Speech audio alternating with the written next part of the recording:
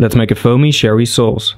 First, transfer the bones and head from one big fish into a saucepan. Now let some cold water run on the bones for 5 minutes. Remove a little bit of the water and add a drizzle of vinegar. Bring this to a simmer.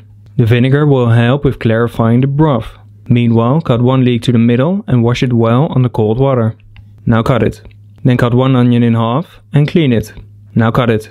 Once it's simmering, use a small ladle to remove any solid egg white foam that floats on top.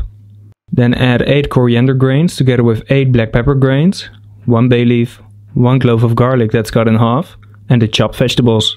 Now let it simmer for 45 minutes. After that, pass the fish broth through a fine sieve. Then add half a liter of cream together with 250 grams of a white cherry and reduce this for 60%. After, transfer it into a saucepan and add 100 grams of creme fraiche. Blend this with a hand blender to emulsify it and to create a beautiful foam. Let me know in the comments on what you want to learn next.